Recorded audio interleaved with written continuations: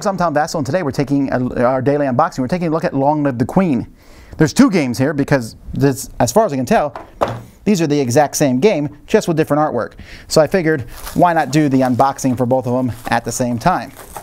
So there's Long Live the Queen. That's the Circle 3D6 version from Ludi Creations. And then we have Long Live the Queen. Oh, I guess it's the regular version and the Diesel Punk version. So let's open these and see if they look the same inside.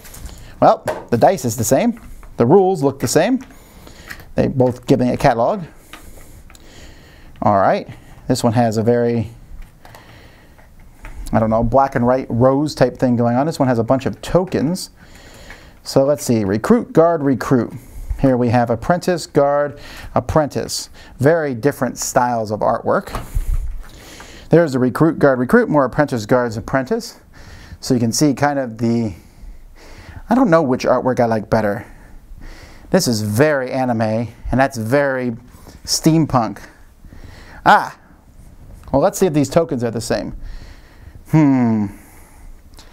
I think I like these tokens better, the anime ones. All right, let's see who else in here. Snipers, assassin, and schemer. Same group of people here. The gambler, the princess, and the noble. Here the gambler is called a cheater. All right, that's cool. By the way, these are nice thick tiles.